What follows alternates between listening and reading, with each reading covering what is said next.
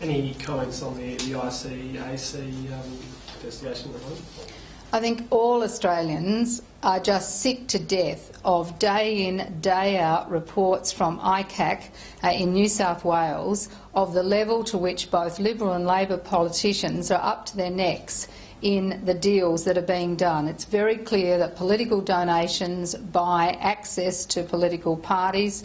It's clear that money has been laundered through the federal part of political parties to get around the prohibition on property developer donations in New South Wales, and it's sick for the environment because what we're seeing is people giving new coal licences and CSG licences, all with this revolving door between Liberal and Labor politicians and coal and CSG companies. It's got to stop.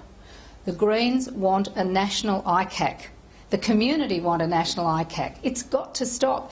How can we live in a democracy when people can funnel money secretly, hide it, either through funneling it through different organisations, setting up third-party organisations, North Sydney Forum or this New Enterprise Foundation, so that nobody ever finds out who's putting the money up, who they're meeting. It's just disgraceful. We have to actually restore strength in our democracy, and that means a national ICAC.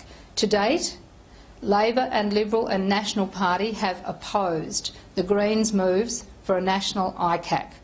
Well, I think the community is now totally on the side of the Greens, saying it's about time we had a national ICAC. We are sick of what is clearly dodgy dealings, and the stories get murkier and murkier as ICAC goes on.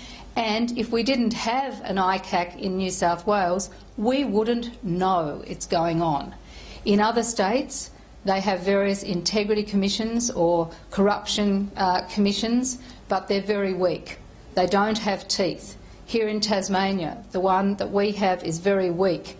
We need a national ICAC with real teeth so that white-collar crime is exposed, so that the dealings in back rooms are exposed.